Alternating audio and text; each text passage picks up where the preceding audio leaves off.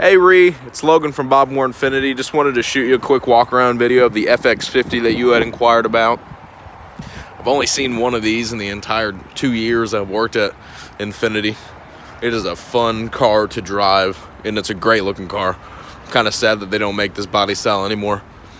But like I said, just wanted to shoot you a quick walk around video that kind of show you some of the things that we'll probably be addressing. And like I said, we just got it. Hasn't even been detailed yet, but it looked like there was just maybe a couple scratches on the front and then just some small minor things that you'll see on the side here, but stuff that you can expect with a 100,000+ mile 2011.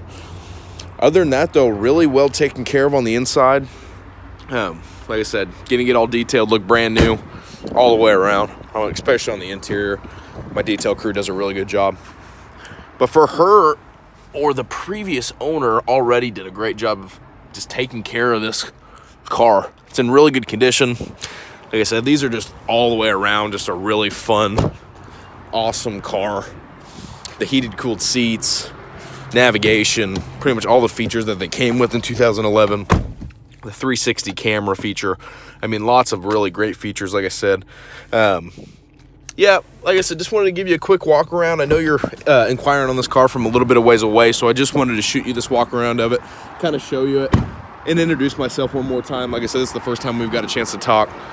But if you have any other questions or anything else for me that you might want to know about the car, really anything at all, just let me know. Appreciate it, Ree. Bye.